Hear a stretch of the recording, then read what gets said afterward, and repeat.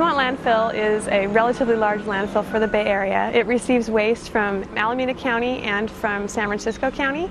The new facility that we have here is a liquefied natural gas facility. So we take the landfill gas and create fuel for our trucks. This is the first of its kind at this large a scale. Waste that is landfilled and hasn't been recycled, we're able to capture it and use it one more time beneficially and offset fossil fuels that are used today.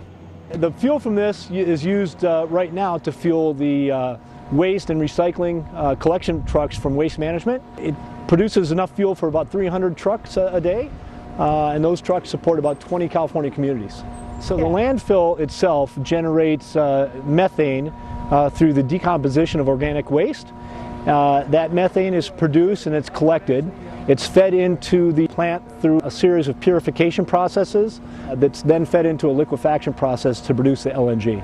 And so we envision this as being the first of many plants like this around the world and around the country. This plant produces about 13,000 gallons a day of liquid natural gas, and it removes about 30,000 tons a year of CO2 from the environment. This particular type of truck we've had just a little over a year. It runs on liquid natural gas. It's a good performing vehicle.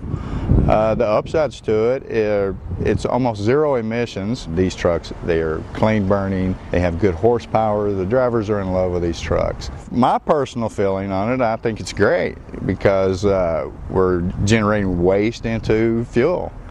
It's great for the environment, it's great for the economy, the company.